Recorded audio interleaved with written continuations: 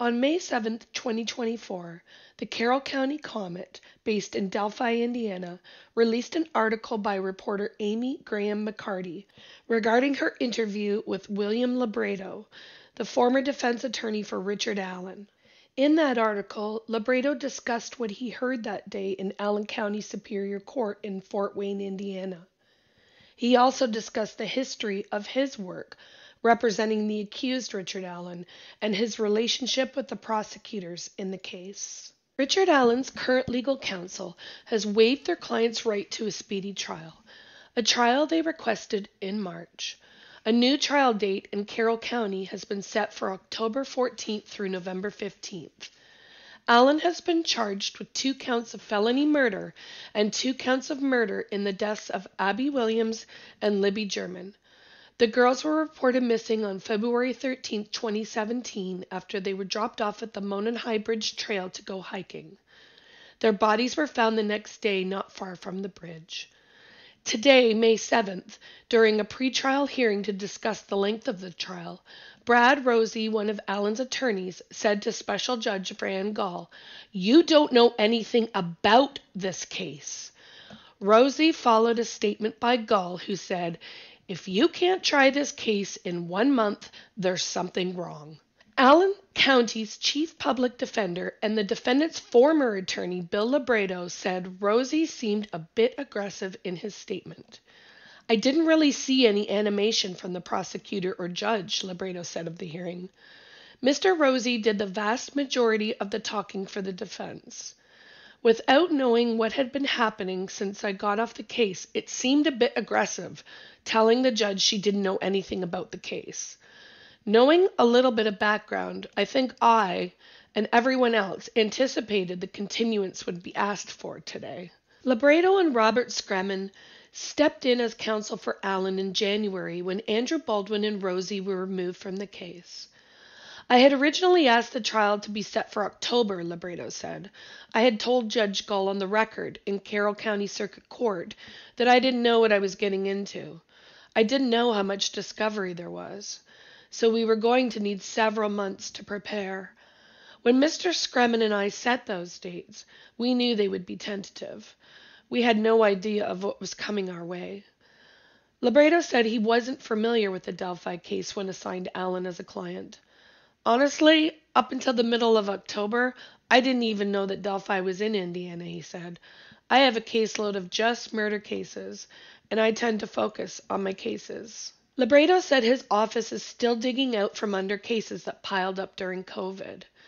Presently, he handles 3 to 4 murder cases a year due to his administrative duties. He has tried cases in front of Gull previously. "The Supreme Court didn't just pick Judge Gull by accident. They picked her for a reason," he said. "She absolutely knows what she's doing.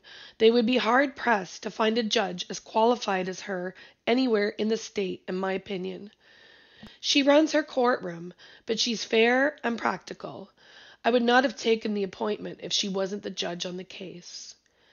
During Tuesday's hearing, Rozzi told Gull that he didn't believe an end date should be set for the trial.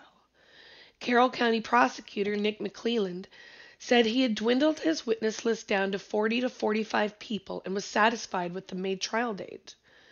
"We're not saying we're not ready. We're just saying we don't want you to bookend this," Rozzi said to the judge. The defense said they would need at least 15 business days to present their case in chief. Lebrato says that seems excessive. "I did a life without parole case last year, a quadruple homicide, and it is rare for the defense to have as many witnesses as the prosecution, as the prosecution would have the burden of proof. From my perspective, when I was reviewing the discovery, 5 to 7 days at most would be needed for the defense to present their case, but I have not seen all of the discovery." Lebrato said it was stated during the hearing that when Gull set the trial for 3 weeks, and a substantial amount of time had passed without objection from the attorneys, the defense did file a motion on April 29th stating that they feared they would not have enough time to present their case and requested the May 7th hearing. She used a baseball analogy and told the defense it is her job to call the balls and strikes and not to manage attorneys, Lebrato said. Gull stated during the hearing she would only be communicating with the defense in person or chambers in future, as her emails were becoming a part of court documents filed by the attorneys. The defense on Tuesday filed their second motion requesting Gull recuse herself from the case. The first time she declined, citing an Indiana Supreme Court ruling in which she was allowed to stay on the case. Allen's attorneys originally asked for a speedy trial, citing the diminished health and well-being of their client, who is housed at Wabash Valley Correctional Facility. At the end of the hearing, they asked for housing for Allen. The topic was not discussed publicly between the attorneys and Gull. Lebrato said the back and forth between the attorneys and the judge is not typical for trials. This has a different dynamic to it, he said. These are attorneys that don't normally deal with one another. Frankly, there are not a lot of serious violent crimes in Carroll County from what I can gather. Mr. Allen's attorneys were appointed, and as far as I know, they were not connected before, nor have they had any dealings with Mr. McLeland in the past. In Allen County, I know who the prosecutors are. I have a working relationship with them. We have an understanding of how our judges work. We all kind of have an idea of the players in the game, and this trial is just different. When Mr. Scremin and I were on the case, we had a good working relationship with the prosecutors. Keep in mind, we were only on the case for about 90 days. Lebrato said during his time on the case, he was able to get through a small amount of discovery, but enough to prove to him that Allen is innocent. There is more discovery in this case because no arrest has been made in 5.5 years, he said. I believe Mr. Allen is innocent, not because he told me, but based on the evidence I saw. I have not seen all of the evidence because there was a lot, and we could only get through so much in 90 days. Less than 90 days, actually. The evidence gaining attention in the media in recent weeks is the bullet found at the crime scene, quote, under Libby's shoe, under Abby's body, end quote. I didn't put much weight on that bullet because it wasn't fired from a gun, Lebrato said. I was always of the mindset that you have 100 plus people looking for these girls. Several were most likely armed. That bullet could have come from anywhere, in my opinion.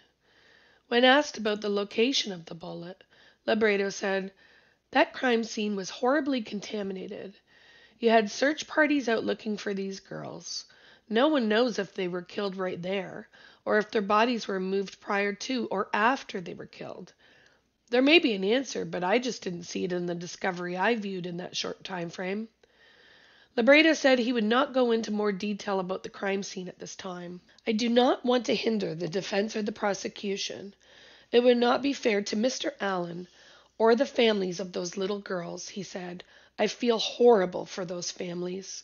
Allen will be back in Carroll County on May 21st to the 23rd for a hearing to determine if confessions he allegedly made to his wife, mother, ISP, IDOC officers, and inmates are admissible in court, as well as a motion filed by the defense to sanction the state for delayed discovery. The court will also address a document filed by McLeland on May 6th that he says incriminates Allen in the crimes.